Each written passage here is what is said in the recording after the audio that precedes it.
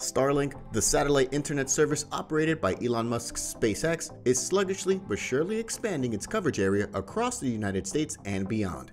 According to a new report from internet data and analytics firm Ookla, SpaceX is still covering other parts of the country, furnishing high-speed internet via low-route satellites. Still, the report has also said that as the company expands, its speeds feel to slacken down.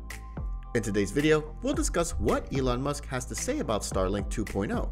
But before that, make sure you press that red subscribe button along with that tiny bell icon to get updated every time we post new videos.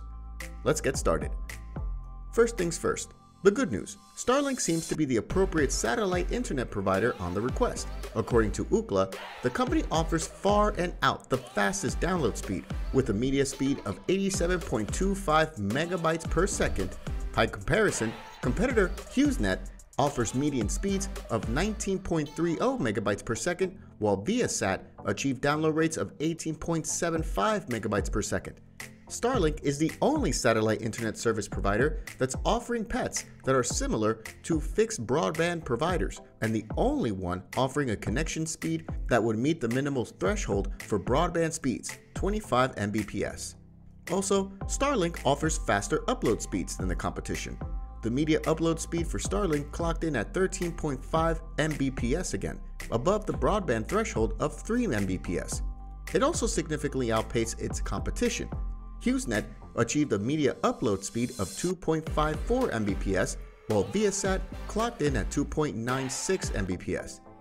Now for the bad news. As Starlink sluggishly rolls out to other users, it appears as though the company is passing slower median speeds.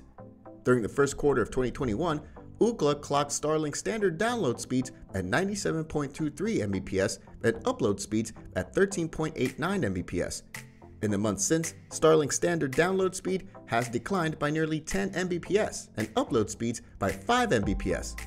Starlink is launching additional satellites to increase its expansion, so speeds may enhance.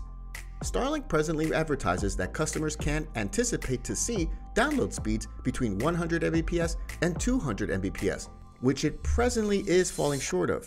Upping the pressure to meet these benchmarks is the company's CEO, Elon Musk. On Twitter, Musk claimed that Starlink would double to 300 Mbps by the end of this year. It appears per Ookla's data that Starlink has fallen short of both its advertised speeds as well as Musk's promises. Musk appears to have overpromised on availableness of Starlink as well. Before this time, he claimed that there would be a nationwide rollout of the service by the end of October. According to Ookla's data, coverage is still rather meager. Starlink seems to be well ahead of its competitors, but has a way to go to live up to all the pledges Musk has made. So that's all for today's video. Let us know your views in the comment section below. And don't forget to like this video before leaving. Thanks for watching.